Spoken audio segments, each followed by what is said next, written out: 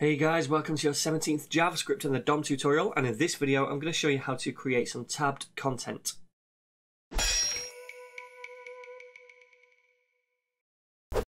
Okay then, so we've nearly completed the functionality of this mini app, but there's just one major component I want to add, and that is some kind of tabbed content system at the bottom. So a couple of tabs, when you click on them it shows related content to that tab. So the first thing I want to do is insert the HTML for this. So let's go to the index file and I'm just going to paste this in. I've copied it from my repo, which you can get. So I'll just quickly go through this. We have a div surrounding the whole thing right here with an ID of tabbed content. Then we have a UL at the top with a class of tabs. Each li represents a tab which you can click on. And then these divs down here, these are content panels, each with a class of panel. They represent the content that is going to show when you click on a tab. So each tab is represented by each panel. Make sense? So the way this is going to work is that we're going to click on one of these li tags. Now we're going to listen out for that event. When we click on it, we're going to look for this data target attribute. So this is a custom data target attribute. And this right here has a value of an ID. So hash about and hash contact. So when we click this, we're going to grab this value and we're going to look for this ID in one of the panels. So you can see this panel right here has an ID of about. So the idea is that when we click on this, we want to show this. And we're going to do that by grabbing this ID, looking for this panel and displaying it as block. By default, panels are going to be displayed as none, so they don't show, and only active panels with this class of active will have a display of block. Okay, so we're going to click on this, find the target, then we'll give it the class of active and let it display as block. Make sense? Okay then, so let's save this. I just want to go to the styles first of all to show you the styles. So the li tags, which represent the tabs themselves, just style to make them look like a little button. Then the panels have a display of none by default. Then when they have a class of active applied to them, they're displayed as block, right? So let's hook up this functionality now. So the first thing I want to do is grab a reference to both of the tabs and the panels, right? So two different variables we need. So let's create a constant first of all called tabs and set that equal to document.querySelector. And then we're going to query the tabs. So this is the UL. And the next thing we need is a constant for the panels. And we'll set that equal to document.querySelector all this time. And we're going to look for the panels. So let's pass in the panel class. So this one right here is the UL, and we're going to attach an event listener to the UL, which is this thing surrounding the li tags. Now, when we click on something, the item we click on is going to be the e.target, the target element. So we can check whether that target element is in fact an li. If we wanted to, we could attach event listeners to both of these things, but instead I'm attaching it to this and then checking what the target element that was clicked is. If it's an li, then we're going to do something. Okay, so let's attach that event.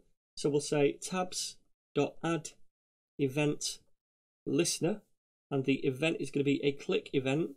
And then outside here, we're going to do a function, which is going to take in the event object.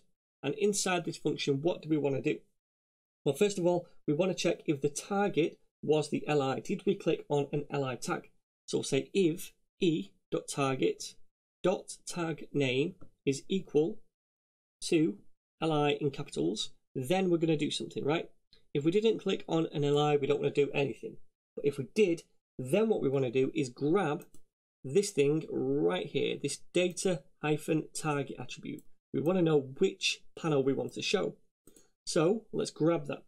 So I'll say const, and we'll name this target panel and set that equal to document.querySelector. And the thing we want to query is the target attribute, right? So we'll say e.target. And we're going to use a property now called dataset. So what dataset does is look for data attributes. So this right here is a data attribute. It's data hyphen then whatever name we give it. We've called it target. So we can use the dataset to find that attribute. And then after dataset, we say dot whatever name we've given to this dataset. I called mine target.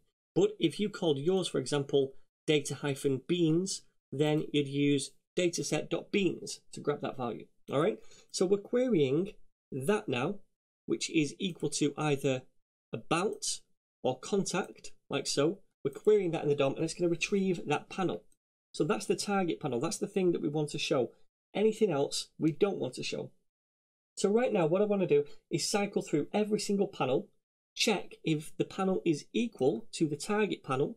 If it is equal to the target panel, then what we want to do is give it a class of active to say we want to show that.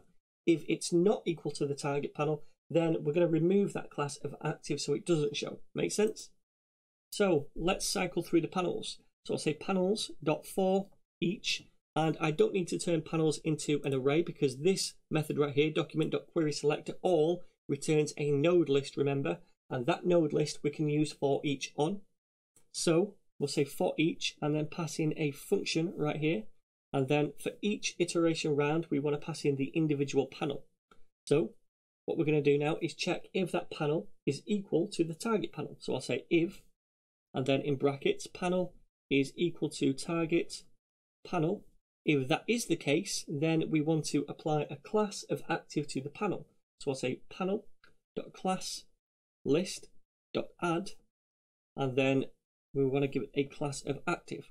Okay, if that's not the case, if these two do not equal each other, then we'll need an else statement so that we can take away that class.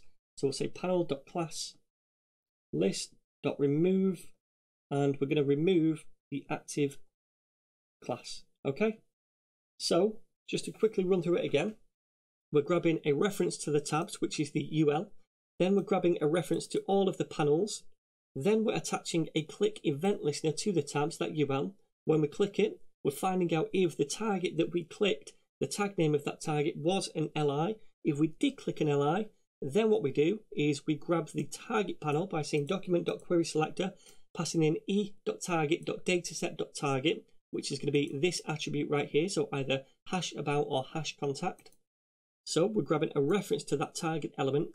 Then we're cycling through each of the panels on the page. We're checking if the panel through that iteration is indeed the target panel. If it is, then we're going to add a class of active to that panel. If it's not, we're going to remove a class of active of that panel. So let's save it and check it out in a browser over here. So currently, by default, it's on about because we have a class of active already associated with it in the HTML. You can see we give it a class of active to start. So if I go to the contact tab, we can see this content changes down here. If I go back, it goes to about, and if we check in the DOM itself in the code, we can see down here, currently this is active. If I click on contact, then we remove the class of active from that div panel and add it to this one. If I go back, then we add it to the about one. All right. So there we go. That's how we can make a simple tab system. There's more we can do with this. For example, we could style up these li tags based on if they're active or not, etc.